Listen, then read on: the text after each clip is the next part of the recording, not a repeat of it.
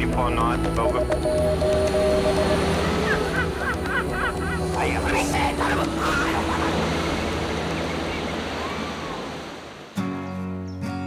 The crown jewel of the English Channel, the British island of Jersey, just off the French coast. Where money grows under palm trees and royal potatoes under seaweed, and the world's oldest police force is manned by volunteers.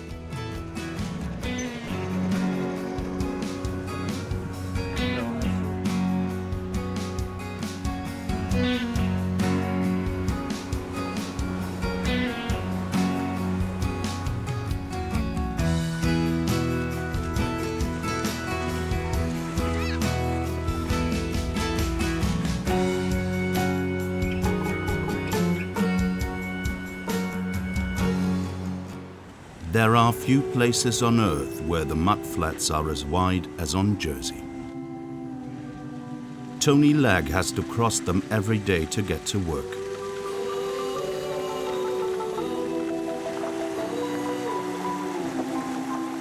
Three kilometers through the mud. Salt water corroding the brakes, salt water corroding the chassis, getting into the electrical system. You name it, seawater will kill it. Tony needs a new car every 6 months, on average.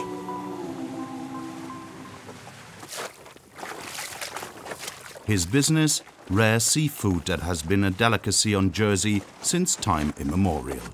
Ormer, earshells, also known as the ugliest mollusks in the world.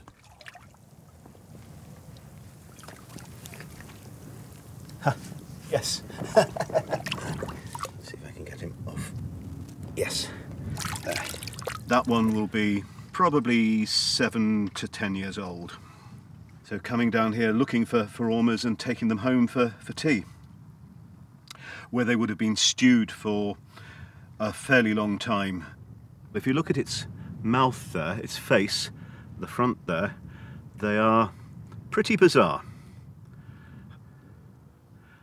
Not a matter of whether you like it or not, that's how it is, and it probably thinks I'm pretty strange as well. Might be right. Wild ormer are only allowed to be collected on 28 days a year. Tony Legg is the first person to try and breed them in the mudflats. He wants to bring farmed ormer to the market. He experimented for 5 years. Today he's ready. These are the most expensive shellfish that you can buy probably anywhere. They're an extremely high quality meat. This will be the first time that they've been placed on the market in Jersey ever.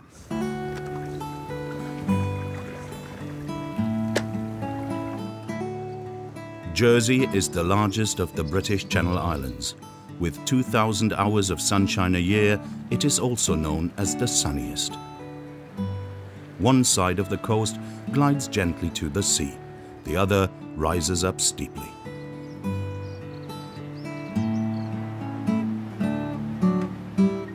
Jersey is a dependency of the British Crown, but lies much closer to France. It's only 25 kilometers to the French coast, but 6 times as far away from England. The center of the island is the capital St. Hellio, a tax haven. A heavenly top tax rate of 20%. Around 50 international banks are based here and 32,000 businesses.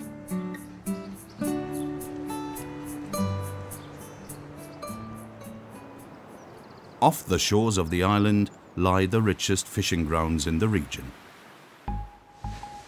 Full of lobsters, ormer, mussels and whelks. But illegal fishing is threatening their populations. There's a lot of work for the officers of the fishing patrol. Have you got him on AIS? It's not showing up any boats around the links.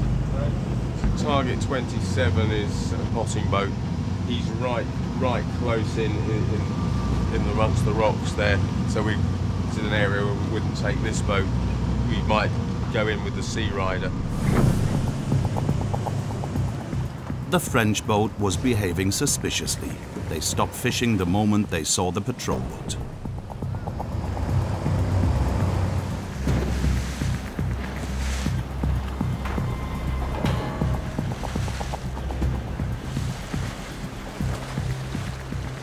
In Jersey's waters, the fishing patrol has police powers. They can stop and check any boat, anytime. These are whelks. There's a European size for whelks is a length of 45 millimetres. So we need to check to make sure they're all correctly sized. There's been concerns about the whelk fishery, and we did have a few years ago quite a few cases of boats retaining small undersized whelks. If you don't stick to the rules, then there are fines of many thousands of pounds. Did you find them? No. If there's a problem with, for instance, it's fishing in an area without authorisation, we will have to bring the boat back to St Hellio. All clear. Everything was in order with the French fishermen.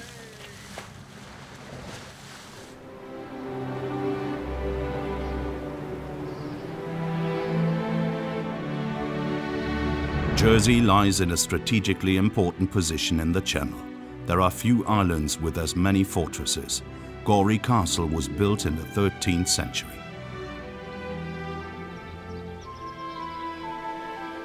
There are Martello towers dating from the late 18th century when Napoleon posed a threat. And castles from the medieval period.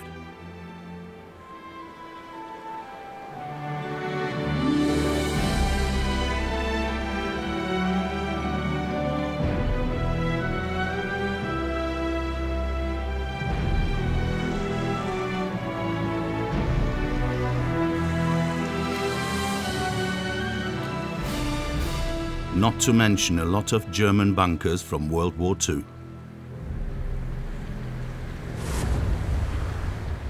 Jersey was occupied by the Wehrmacht then, forming part of the Atlantic Wall. Some of the old bunkers now serve very different purposes.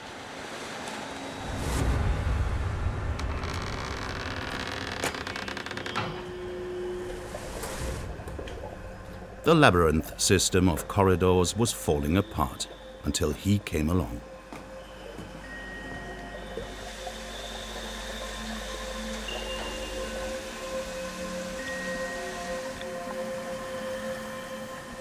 Dave Cowburn found out that the bunkers can be turned to a good purpose, namely to breed turbot.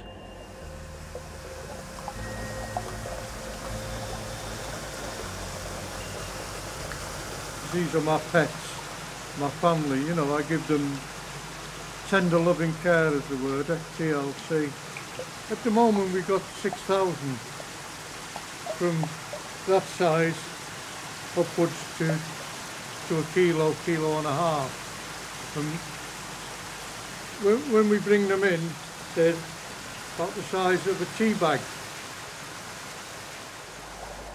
Turbot are expensive and very difficult to breed. The old bunker provides ideal conditions, constant temperatures, low light levels and lots of room. And this here, this is actually where the war ended. The soldiers had dug all the tunnel out, but they hadn't finished casing it in. I wish they'd have stayed a bit longer, then they might have dug that way and that way, and I'd had a big complex, you know. Dave has been breeding turbot for 13 years. I've been a fisherman all my life, and with the economics, because that was my son's boat, and that was my boat on the wall, the economics and the costs were going up, the prices were coming down, the quotas were going down, so we thought we'll try something new.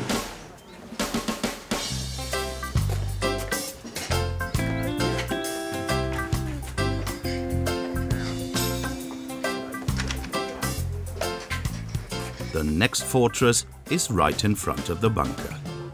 Not for military purposes, however.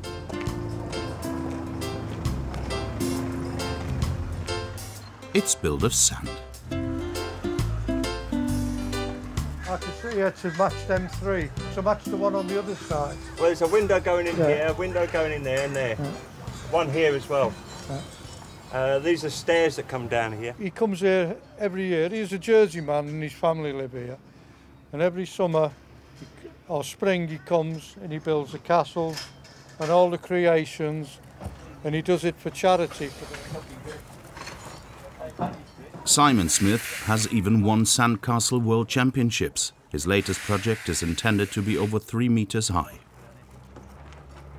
I'm so addicted to sand, I can't leave.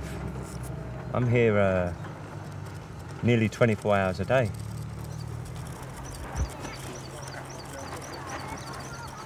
I'm in no rush because this is mine for me. I have lots of coffee breaks, so and it depends on the weather. If it's raining too much, I'll stop and come back another day. Well, I don't go away, but I always stay with it. The castle should be ready in 2 weeks. Jersey's tides are the second largest in the world. The waters can rise by 14 meters within a few hours. The water comes faster than some expect. In some places it advances by up to 10 meters per minute.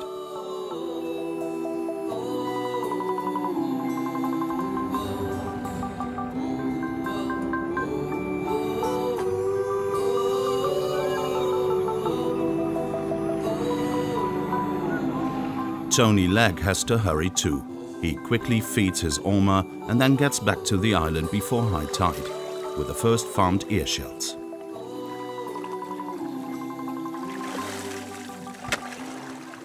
This is their food. This is Laminaria digitata,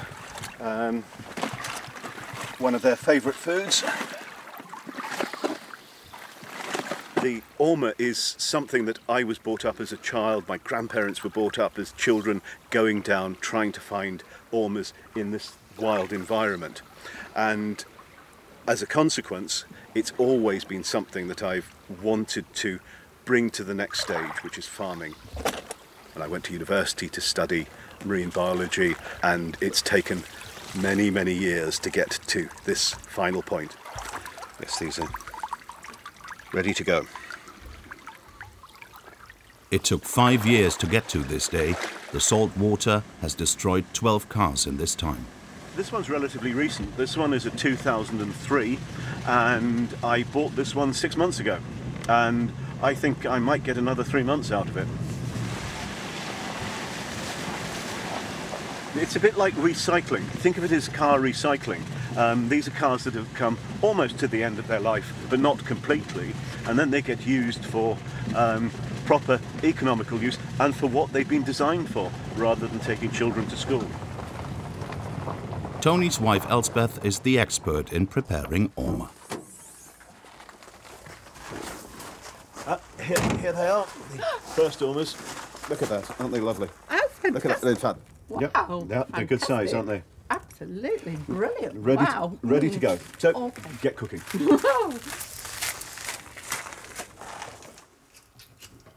Tony and Elspeth want to sell the delicacies at £3 apiece. Well, they don't look very pretty to start with, but the secret's in the taste.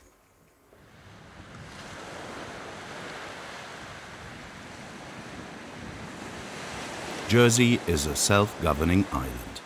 While it belongs to the British Crown, it has its own notes and coins, and its own constitution. And its own police force, the oldest in the world.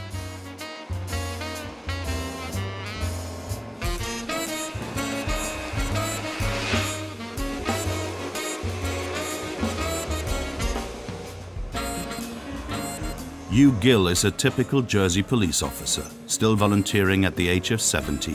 He does a 7-day tour of duty every 4 weeks. Today with Officer Garnett. Hi Garnett. Good afternoon, Senior. Good to see you. You well? Yes, very well. What are we going to do then? Well, are you going to take on for roads inspector? I don't think so, no. Garnet is one of those officers that every parish would love to have, because you were born in the parish? I was born in the parish. He's lived in the parish all his life, and he knows everybody. Everybody knows him. He knows every road, every lane, every track, every cow, every horse, just about. I've been in the Honorary Police for 28 years.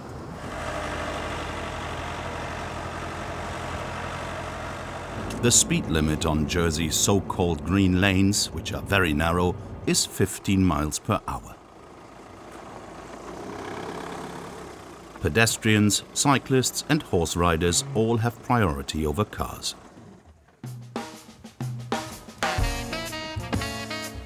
Only nobody abides by these rules.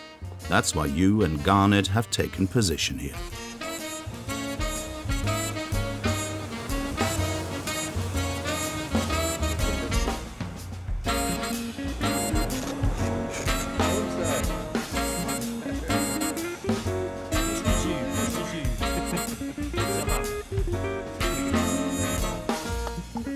Morning, ladies. Good morning. Nice horse. Don't go speeding down there now. Here's a car, quick. Seen us. 17.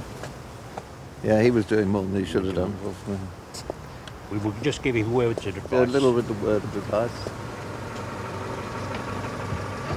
Good morning. Do you realise that this is a green lane? Well, when you see this sign, green lane. 15 miles, yeah. 15. Yeah. Well, Yes. you were doing 17. Well, Okay, but be careful, because yes. It is 15, and there is people cycling and walking on the roads and horses. It's difficult to always catch anybody, because the time that they're speeding is never the time that you're trying to check them.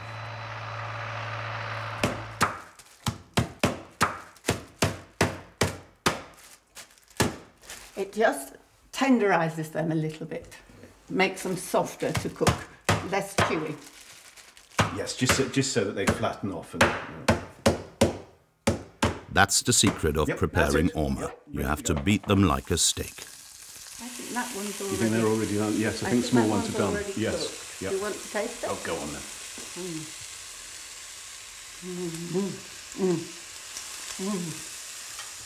Very good. Ah, That's perfect. they're there, yes. Very difficult to describe. It's definitely not fishy, and it is an impossible thing to... It's a truffly, nutty, slightly veal taste.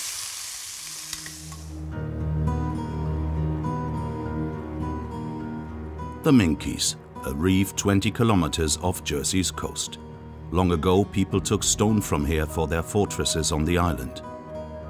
Today, the Minkies are a protected area in which there are strict fishing rules. The officers on the patrol boat keep finding people not sticking to the rules.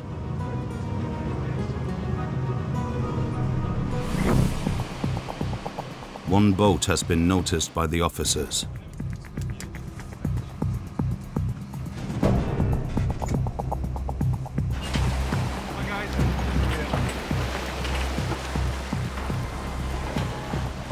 It's catching lobsters.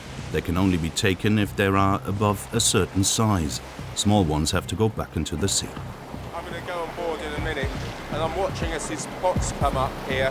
They have to have escape gaps in to let out the small lobsters. I'll check when I get on, make sure there's nothing obscuring them. Sometimes people can put cable ties across them or string to stop the lobsters getting out of them. A boat registered in St. Hellio, Jersey. Well, it's my business, but that's my son, yes. He's come out, he's only started me about 3 months ago, he's been on here with me, so. David Jetram measures every lobster. Total control in 4-7 winds and 2-meter waves.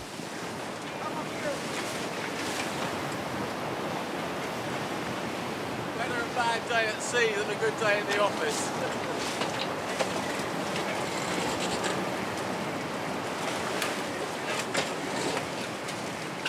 It appears the fisherman kept to the rules. He didn't manipulate his baskets. We had a problem with a boat down here a few years ago, and we caught him 3 times, and he went to court and got fined, and we caught him again. But with the times we were catching him was when it was foggy, so he couldn't see us, didn't know we were there till we were on the boat. That fisherman has now stopped fishing.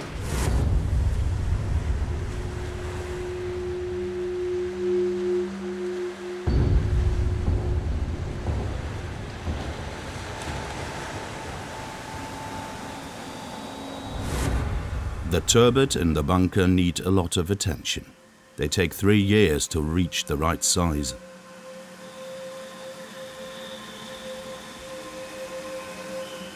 David Cowburn delivers his fish to the restaurants and markets on the island. He's in the bunker every day. He charges £16 a kilogram. Yeah, very nice, sir. Nice thick fillets on that one. It keeps me young. If I was... I've worked all my life 7 days a week. So if I stop now, what would I do? Sit in a chair? Become a vegetable? Plus you've met my little granddaughter. So this is hers when I retire. If I can live another 15 years, then she'll be big enough to take it over. Simon Smith, the sandcastle builder, can't allow himself any mistakes. Sand is a tricky building material.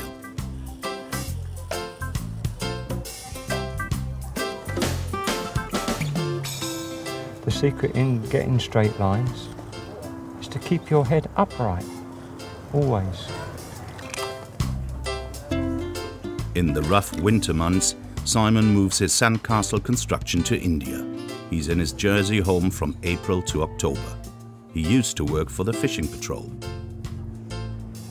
19 years ago, the doctor told me I had cancer, and I had to go and have an operation, chemotherapy, but the chemotherapy wasn't going really that well.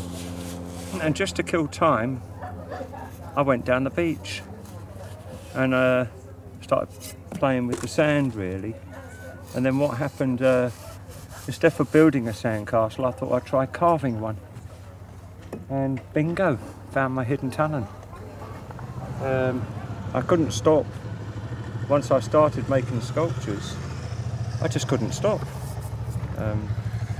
I moved out of my house instantly, straight into a van. That was 19 years ago. Today he only builds on sand and lives of it. He gets commissions from supermarkets and shopping malls.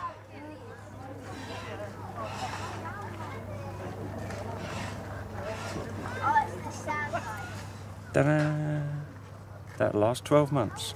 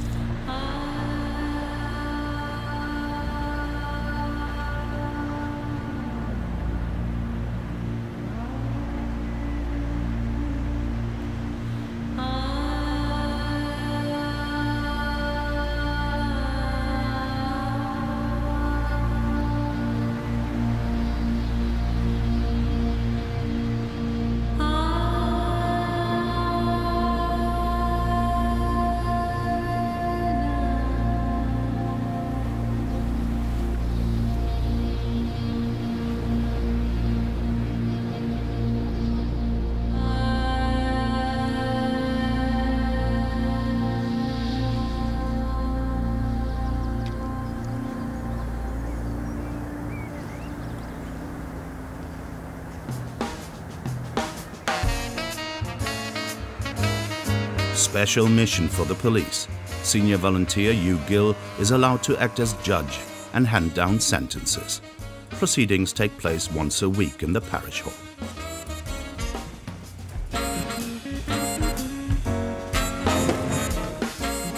The Voluntary Police Force of Jersey was first mentioned 500 years ago. It is thought to be the first in the world. Okay, let's have a look. See what we've got here. Where's the person's details? Miss Vibert? Looks like a mobile phone offence. Miss Vibert was on the phone while driving. This baton de justice, in the old days, it was used to indicate that you have arrested somebody, so that you would tap them on the shoulder like that to show that they had been, they were in trouble, basically. Yeah. Miss Vibert, please. From traffic offences to shoplifting to murder. You take a seat. On Jersey, only volunteers like Hugh Gill can bring charges. How are you this evening? Excuse me. All right, thank you. Okay. Before we start, I need to caution you that anything you say at this hearing may be taken down and used as evidence, but you don't need to say anything unless you wish to do so. I have a report from the State's Police that you were stopped for using a mobile phone while you were driving. Mm-hmm. That's correct. What would you like to say? Is that correct? I was using a mobile phone, yes, it just went off and I picked it up and answered it. You picked up the mobile phone. Are you aware of the law? I am, yes. And what does the law say, Miss Vibert? You don't use a mobile phone when you're driving. The fine can be up to £200. But since this is, I believe, your first offence, I've never picked up a mobile phone in my car before. I think a fine of £100 would be appropriate. Time, please, for that. 10:47. Thank you. It's a good Jersey girl, eh? Yes, with a name like Vibert, we've been here for 700 years at least. Impressive. It's something that's been a tradition here, but also a very, very good way of dealing with minor matters. There you are, Miss Vibert. Thank you. Make sure that you pay your fine within the 7 days.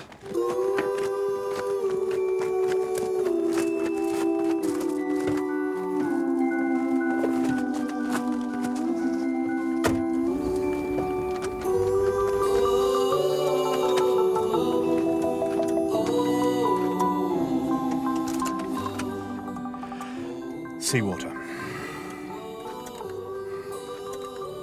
That means alternative vehicle. Thankfully, we have a reserve vehicle.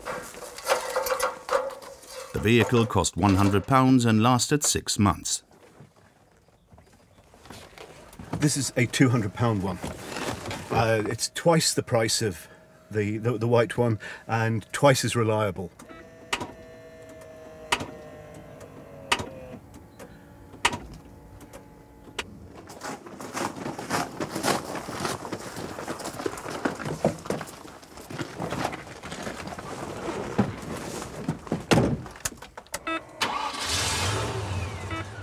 One that works.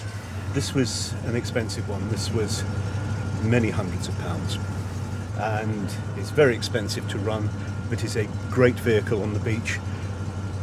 But they do die. He's lost 4 cars in the mud. Tony could just about be rescued from the tide by tractors. Tony's farmed Ormer come on the market for the first time.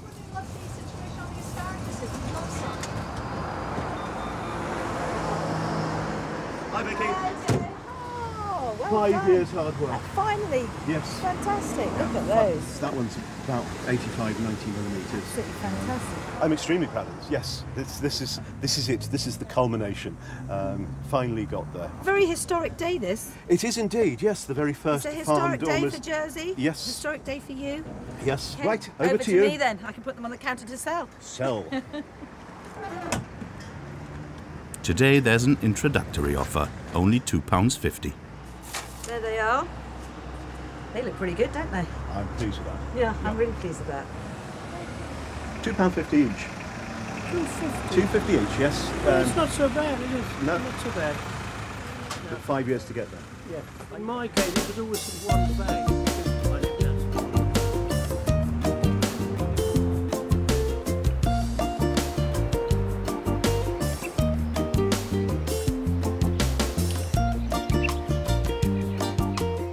These rare 4-horned sheep have been back for a few years. Jersey sheep used to provide the wool for, well, jerseys.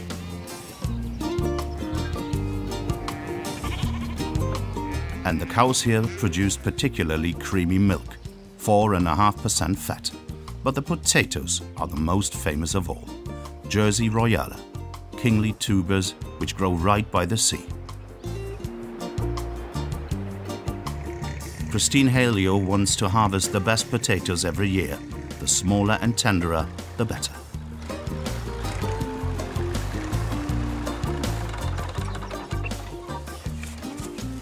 This is the plant of the Jersey Royal. To me, the Jersey Royal is like the Rolls Royce of potato. There's no other potato like it. It's got a beautiful, delicate skin. It's so gorgeous. It's got a sweet, nutty flavour, and they just can't be beaten. Jersey Royals are only harvested to order. They are a delicacy throughout England. They have to be eaten within 4 days, otherwise they lose their aroma. And this is thought to be unique. They are fertilized with seaweed.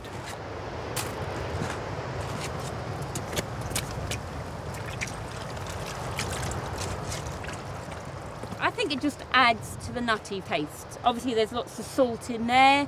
Maybe that helps the flavour as well. The potato digging season lasts 12 weeks and generates £35 million. Hello, Didier. Hello. This is my husband. We've come to see how he's digging today. You having a good day? Yes, perfect. Perfect. The royal tubers cost up to £6 a kilogram. I'm going to take those home to wash them for our dinner. We're in my dad's field actually today. She's been brought up on the farm, my daughter has. Yes. Yeah? Yes. Worked in the field, worked in this field as well, for years.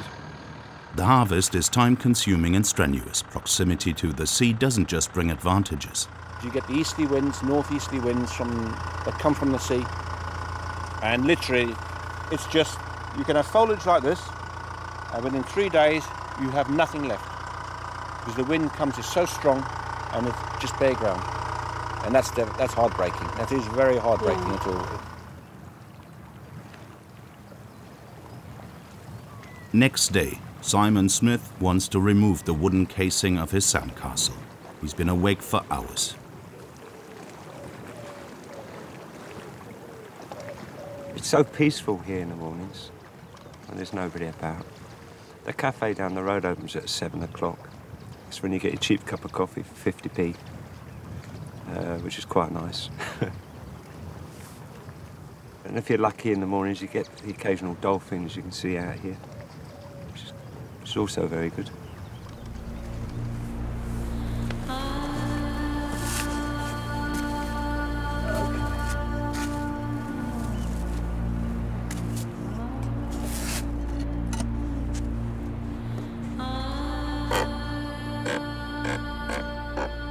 If the sand isn't compacted enough, the whole castle collapses.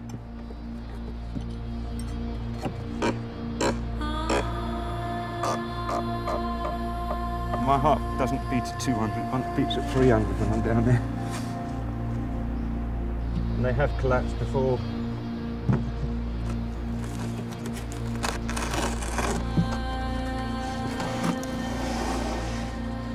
Ta-da! Simon always takes away the casing first thing in the morning. For that, he wants to be on his own. Just in case it does collapse, I don't want no witnesses. I don't like people watching me do this bit. It's like, I don't know, it's like one of those little secrets that you don't want people to know, you know.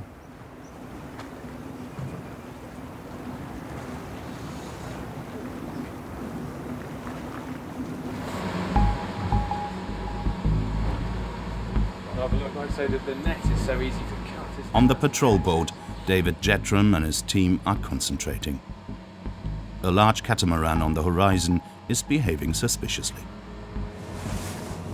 We have a target that we've seen on the radar, which we're pretty sure we've identified as a vessel that doesn't have a permit to fish in this zone. So we're getting ready to go to intercept it, see if it's fishing, and probably board it. But first, it's watch and wait. Greg, can I have those binoculars? Yeah. The speed's up. The speed is up. Just come up. Oh boy. They have to catch the crew red-handed to have enough evidence for a prosecution. Well, 11 knots. 8 knots. 8 knots. That'd be about right. That'd be about right. If its speed drops down, it's either picking up a net or maybe it's shooting a net at a lower speed. So just keeping an eye on the radar on what the boat is doing, and if there's a sudden change in its pattern of movement, then we may decide to either launch the Sea Rider, head down in that, or to head down in this boat. Suddenly the captain turns the boat. He probably recognized the patrol boat on his radar. It's heading away from us at about the same speed as we're going towards it, going roughly north. It's going to be outside. Yeah, that's what I'm worried.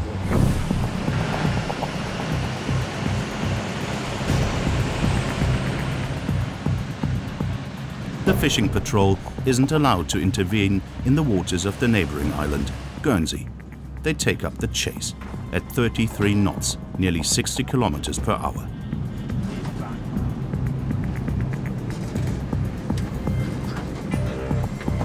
The catamaran has crossed the border. 4923.166 north to... But once it's been recorded on the police's GPS system, it can be identified. And the officers just saw how they threw something into the water. Yeah, and there's another one further down there. We're going to check for any gear, fishing gear we see, to see if it's possibly been laid by that boat that's just exited the area. Now they have to secure the evidence.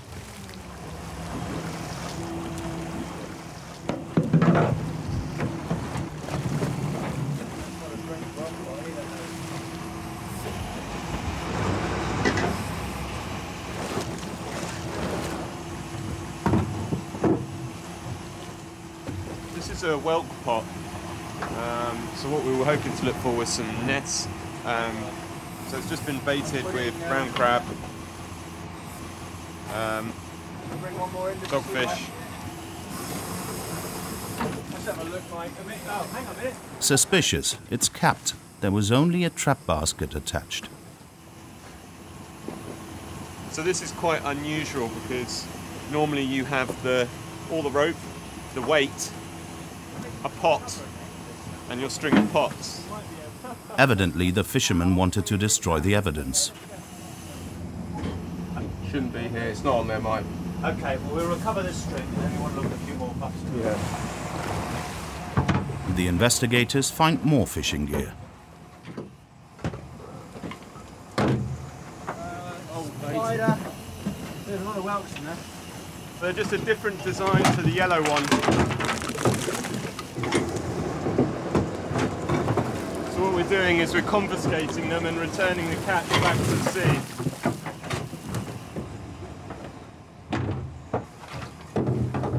We're not sure what's going on here. It's a bit strange because the original boat we were looking for was a boat that was netting, and we couldn't find any nets in the area where it wasn't allowed to fish. It may be that the first boat has brought that gear out for the whelk boat, and then the smaller whelk boat will just work them at a string at a time. A fine of several thousands of pounds could be levied.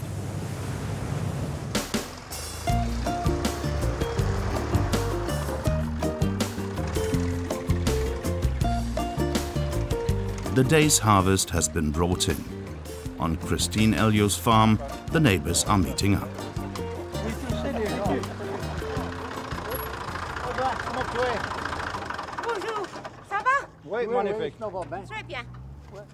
They talk a language that sounds a bit French and a bit English, but one that neither French nor English people understand.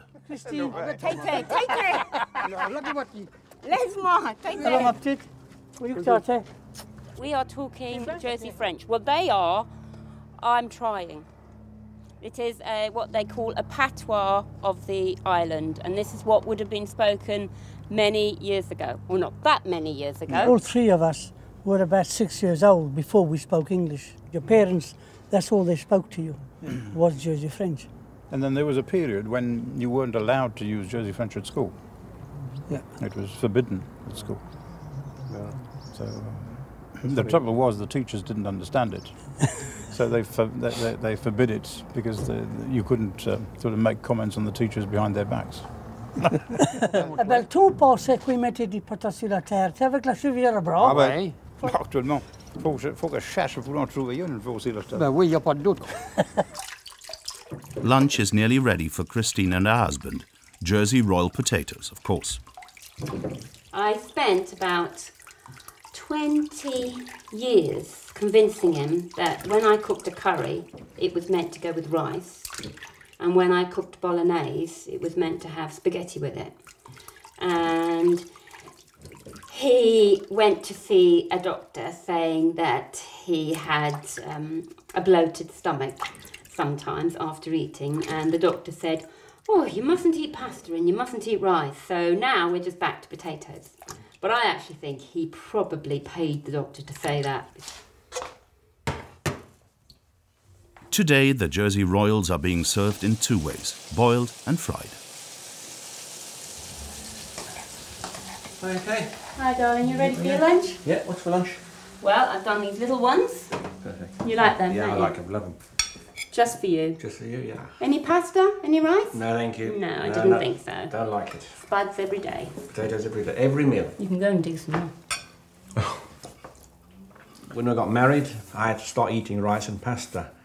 And then, fortunately, I had a funny stomach, so I went to my doctor. After years of trying to get me on pasta and rice, it was a no-no. I had to eat potatoes.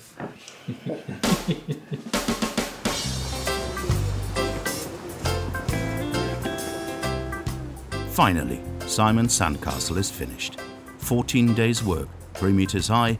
With luck, it will last a year. Hello, Mr. Sandman. How you doing? All right. Hello. Been working on the beach? Yeah. Oh, nice one. Nice one. This is Mr. Sandman. Andy, who works on the beach and does these amazing, amazing pictures. Absolutely stunning.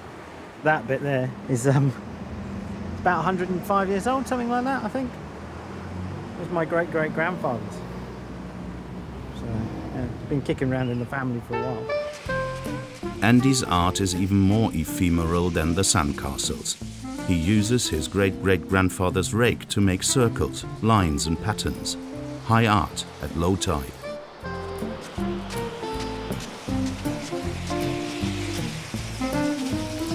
When the sea returns, it all washes away.